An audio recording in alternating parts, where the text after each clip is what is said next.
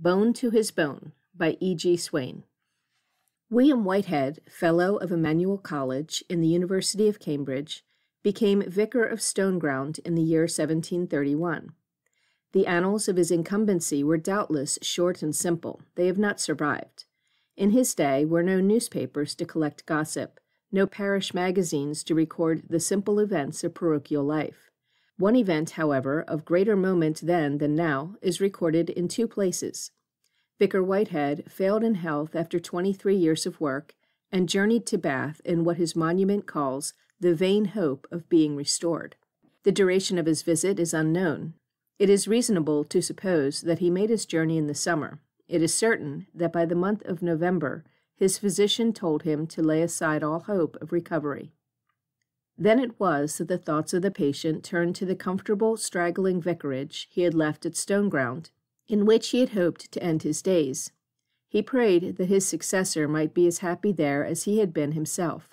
Setting his affairs in order, as became one who had but a short time to live, he executed a will, bequeathing to the vicars of Stoneground forever the close of ground he had recently purchased, because it lay next to the vicarage garden. And by a codicil he added to the bequest his library of books. Within a few days William Whitehead was gathered to his fathers. A mural tablet in the north aisle of the church records in Latin his services and his bequests, his 2 marriages, and his fruitless journey to Bath. The house he loved but never again saw was taken down 40 years later and rebuilt by Vicar James Devy. The garden, with Vicar Whitehead's close of ground and other adjacent lands, was opened out and planted somewhat before 1850 by Vicar Robert Towerson. The aspect of everything has changed, but in a convenient chamber on the first floor of the present vicarage, the library of Vicar Whitehead stands very much as he used it and loved it, and as he bequeathed it to his successors forever. The books there are arranged as he arranged and ticketed them. Little slips of paper, sometimes bearing interesting fragments of writing, still mark his places. His marginal comments still give life to pages from which all other interest has faded, and he would have but a dull imagination who could sit in the chamber amidst these books, without ever being carried back 180 years into the past to the time when the newest of them left the printer's hands. Of those into whose possession the books have come, some have doubtless loved them more and some less. Some, perhaps, have left them severely alone. But neither those who loved them nor those who loved them not have lost them, and they passed, some century and a half after William Whitehead's death, into the hands of Mr. Batchel, who loved them as a father loves his children. He lived alone and had few domestic cares to distract his mind. He was able, therefore, to enjoy to the full what Vicar Whitehead had enjoyed so long before him. During many a long summer evening would he sit poring over long-forgotten books, and since the chamber, otherwise called the library, faced the south, he could also spend sunny winter mornings there without discomfort. Writing at a small table, or reading as he stood at a tall desk, he would browse amongst the books like an ox in a pleasant pasture. There were other times also at which Mr. Batchel would use the books. Not being a sound sleeper, for book-loving men seldom are, he elected to use as a bedroom one of the 2 chambers which opened at either side into the library. The arrangement enabled him to beguile many a sleepless hour amongst the books, and in view of these nocturnal visits he kept a candle standing in a sconce above the desk, and matches always ready to his hand. There was one disadvantage in this close proximity of his bed to the library. Owing apparently to some defect in the fittings of the room, which, having no mechanical taste, Mr. Batchel had never investigated, there could be heard in the stillness of the night exactly such sounds as might arise from a person moving about amongst the books. Visitors using the other adjacent room would often remark at breakfast that they had heard their host in the library at 1 or 2 o'clock in the morning, when in fact he had not left his bed. Invariably, Mr. Batchel allowed them to suppose that he had been where they had thought him. He disliked idle controversy and was unwilling to afford an opening for supernatural talk. Knowing well enough the sounds by which his guests had been deceived, he wanted no other explanation of them than his own, though it was of too vague a character to count as an explanation. He conjectured that the window sashes or the doors or something were defective, and was too phlegmatic and too unpractical to make any investigation. The matter gave him no concern. Persons whose sleep is uncertain are apt to have their worst nights when they would like their best. The consciousness of a special need for rest seems to bring enough mental disturbance to forbid it. So on Christmas Eve, in the year 1907, Mr. Batchel, who would have liked to sleep well in view of the labors of Christmas Day, lay hopelessly wide awake. He exhausted all of the known devices for courting sleep, and at the end found himself wider awake than ever. A brilliant moon shone into his room, for he hated window blinds. There was a light wind blowing, and the sounds in the library were more than usually suggestive of a person moving about. He almost determined to have the sashes seen to, although he could seldom be induced to have anything seen to. He disliked changes even for the better, and would submit to great inconvenience rather than have things altered with which he had become familiar. As he revolved these matters in his mind, he heard the clocks strike the hour of midnight, and having now lost all hope of falling asleep, he rose from his bed, got into a large dressing gown which hung in readiness for such occasions, and passed into the library, with the intention of reading himself sleepy if he could. The moon by this time had passed out of the south, and the library seemed all the darker by contrast with the moonlit chamber he had left. He could see nothing but two blue-gray rectangles formed by the windows against the sky, the furniture of the room being altogether invisible. Groping along to where the table stood, Mr. Batchel felt over its surface for the matches which usually lay there. He found, however, that the table was cleared of everything. He raised his right hand, therefore, in order to feel his way to a shelf where the matches were sometimes mislaid, and at that moment, whilst his hand was in mid-air, the matchbox was gently put into it.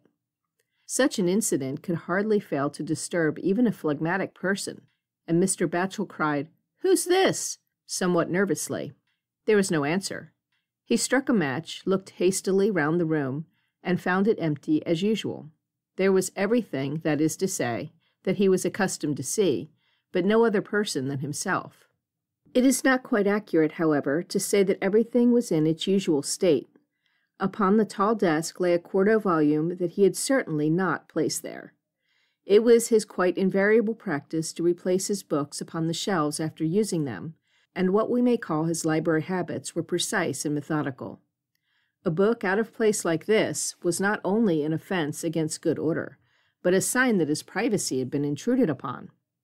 With some surprise, therefore, he lit the candle standing ready in the sconce and proceeded to examine the book, not sorry, in the disturbed condition in which he was, to have an occupation found for him. The book proved to be one with which he was unfamiliar, and this made it certain that some other hand than his had removed it from its place. Its title was The Complete Gardener of Monsieur de la Quintinay, made English by John Evelyn, Esquire. It was not a work in which Mr. Batchel felt any great interest. It consisted of diverse reflections on various parts of husbandry, doubtless entertaining enough, but too deliberate and discursive for practical purposes. He had certainly never used the book, and growing restless now in mind, said to himself that some boy having the freedom of the house had taken it down from its place in the hope of finding pictures. But even whilst he made this explanation, he felt its weakness. To begin with, the desk was too high for a boy. The improbability that any boy would place a book there was equaled by the improbability that he would leave it there. To discover its uninviting character would be the work only of a moment, and no boy would have brought it so far from its shelf. Mr. Batchel, however, had come to read, and habit was too strong with him to be wholly set aside. Leaving The Complete Gardener on the desk, he turned round to the shelves to find some more congenial reading.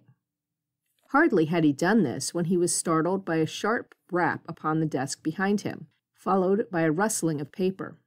He turned quickly about and saw the quarto lying open. In obedience to the instinct of the moment, he at once sought a natural cause for what he saw. Only a wind, and that of the strongest, could have opened the book and laid back its heavy cover, and though he accepted for a brief moment that explanation, he was too candid to retain it longer. The wind out of doors was very light. The window sash was closed and latched, and to decide the matters finally, The book had its back, and not its edges, turned towards the only quarter from which a wind could strike. Mr. Batchel approached the desk again and stood over the book. With increasing perturbation of mind, for he still thought of the matchbox, he looked upon the open page. Without much reason beyond that he felt constrained to do something, he read the words of the half-completed sentence at the turn of the page. At dead of night he left the house and passed into the solitude of the garden. But he read no more, nor did he give himself the trouble of discovering whose midnight wanderings were being described, although the habit was singularly like one of his own. He was in no condition for reading, and turning his back upon the volume, he slowly paced the length of the chamber, wondering at that which had come to pass. He reached the opposite end of the chamber, and was in the act of turning, when he again heard the rustling of paper, and by the time he had faced round, saw the leaves of the book again turning over. In a moment the volume lay at rest, open in another place, and there was no further movement as he approached it. To make sure that he had not been deceived, he read again the words as they entered the page. The author was following a not uncommon practice of the time, and throwing common speech into forms suggested by Holy Writ. So dig, it said, that ye may obtain. This passage, which to Mr. Batchel seemed reprehensible in its levity, excited at once his interest and his disapproval. He was prepared to read more, but this time was not allowed. Before his eye could pass beyond the passage already cited, the leaves of the book slowly turned again, and presented but a termination of 5 words and a colophon. The words were, "To the north and ilex." These 3 passages, in which he saw no meaning and no connection, began to entangle themselves together in Mr. Batchel's mind. He found himself repeating them in different orders, now beginning with one and now with another. Any further attempt at reading he felt to be impossible, and he was in no mind for any more experiences of the unaccountable. Sleep was, of course, further from him than ever, if that were conceivable. What he did, therefore, was to blow out the candle, to return to his moonlit bedroom, and put on more clothing, and then to pass downstairs with the object of going out of doors. It was not unusual with Mr. Batchel to walk about his garden at night time. This form of exercise had often, after a wakeful hour, sent him back to his bed refreshed and ready for sleep. The convenient access to the garden at such times lay through his study, whose French windows opened onto a short flight of steps, and upon these he now paused for a moment to admire the snow-like appearance of the lawns, bathed as they were in the moonlight. As he paused, he heard the city clocks strike the half-hour after midnight, and he could not forbear repeating aloud, "At dead of night he left the house, and passed into the solitude of the garden." It was solitary enough. At intervals the screech of an owl, and now and then the noise of a train, seemed to emphasize the solitude by drawing attention to it, and then leaving it in possession of the night.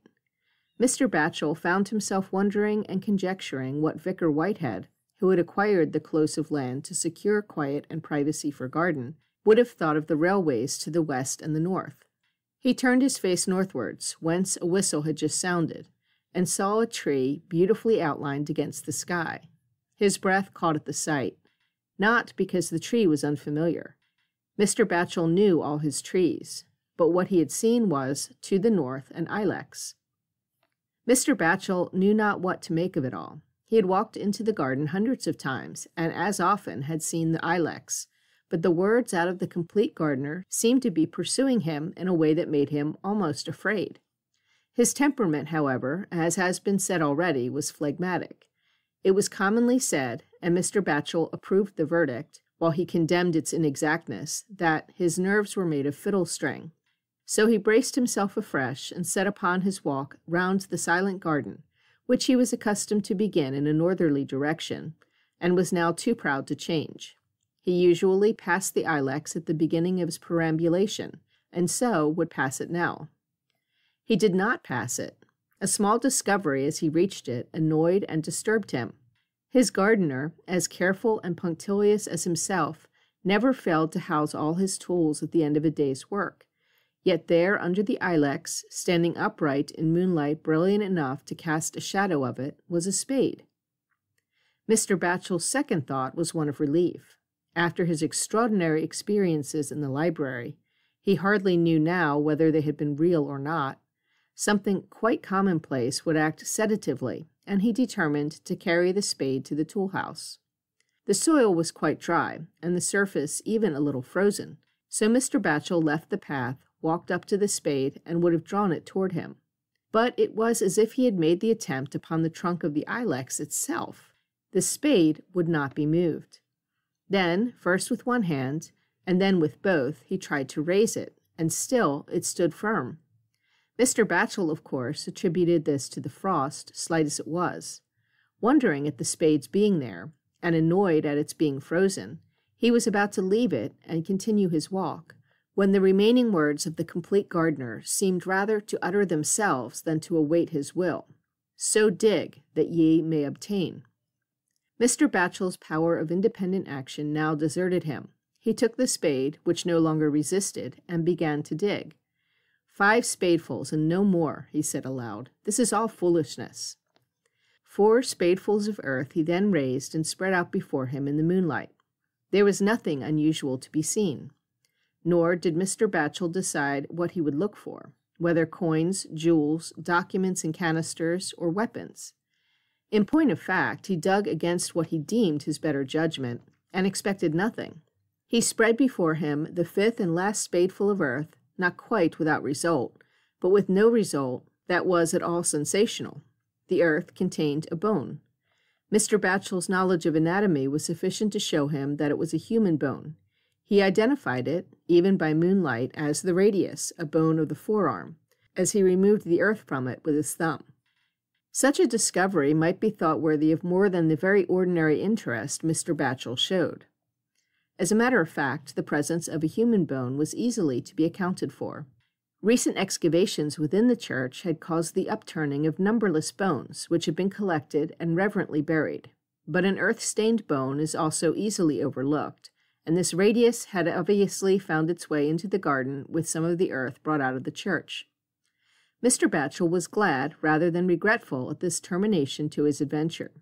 He was once more provided with something to do. The reinterment of such bones as this had been his constant care, and he decided at once to restore the bone to consecrated earth. The time seemed opportune. The eyes of the curious were closed in sleep. He himself was still alert and wakeful. The spade remained by his side and the bone in his hand. So he betook himself there and then to the churchyard. By the still generous light of the moon, he found a place where the earth yielded to his spade, and within a few minutes the bone was laid decently to earth some 18 inches deep. The city clocks struck 1 as he finished. The whole world seemed asleep, and Mr. Batchel slowly returned to the garden with his spade. As he hung it in its accustomed place, he felt stealing over him the welcome desire to sleep. He walked quietly on to the house and ascended to his room. It was now dark. The moon had passed on and left the room in shadow. He lit a candle, and before undressing passed into the library. He had an irresistible curiosity to see the passages in John Evelyn's book, which had so strangely adapted themselves to the events of the past hour. In the library a last surprise awaited him. The desk upon which the book had lain was empty. The complete gardener stood in its place on the shelf. And then Mr. Batchel knew that he had handled a bone of William Whitehead, and that in response to his own entreaty. End of Bone to His Bone. Recording by Colleen McMahon.